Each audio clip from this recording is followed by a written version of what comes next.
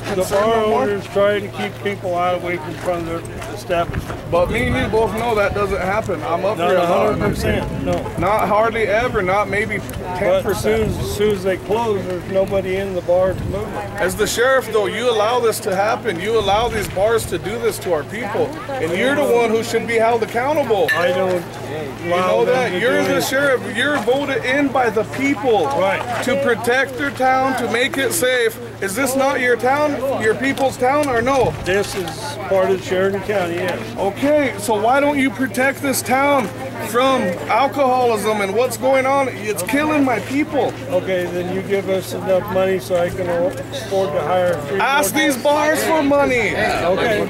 They're building, we're poor, we're 80% unemployment. Ask these bars for money. You're the sheriff, say you're killing these people, we're gonna start finding you. Can't you make a law against it? Or you can't do anything to help us at all? I can't. The Liquor Commission controls the bars and we've enforced the Liquor Commission law.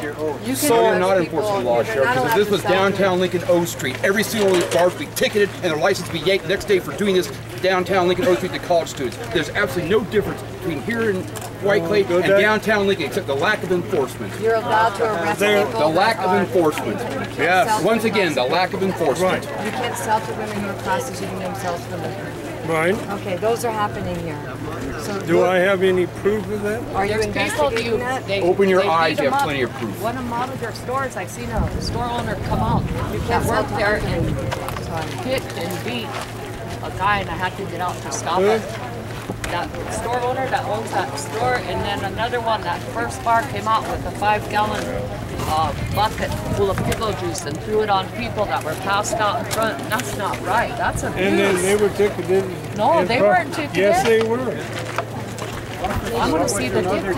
There wasn't even a cop up there. I know it, but we investigated and ticketed. I went to public safety, said all this abuse that We keep went- happening.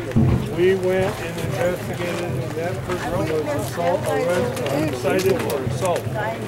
Does he still work there? At that store? I don't know. How about the ones throwing pickle juice on people that are passed out there?